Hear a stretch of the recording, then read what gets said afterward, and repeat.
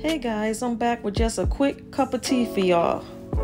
It's being reported by BET that Kandi said she would leave the Real Housewives of Atlanta if Phaedra Parks return. And as we know, Phaedra left the series back in 2017 after falsely accusing Kandi of trying to harm or assault a former castmate. And we know that turned out to be Portia. And BET goes on to say, Real Housewives of Atlanta star Kandi has made it clear that the chances of her and the former castmates being seen on the same screen together is less likely to happen. And during an appearance on a podcast called It's Tricky with Raquel Harper, Kandi was asked if they brought Phaedra back, would she be on the show? And she said no.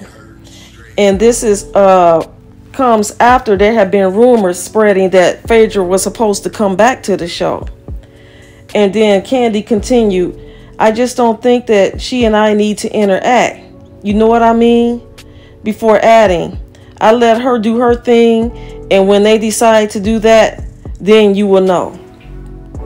And then the interviewer interjected and said, okay, then you be like, I'm out of here. Nice to know y'all. You gotta choose. And then Kandi explained, it's not even about nobody making a choice because she has other shows or whatever.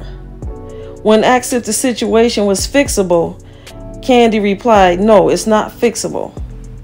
And so we remember all that drama that happened with Phaedra and Kandi, like I said. And so Kandi made it very clear that she would not be in the same space, on the same screen, or do the same show with Phaedra. So I don't know if they'll be able to resolve that.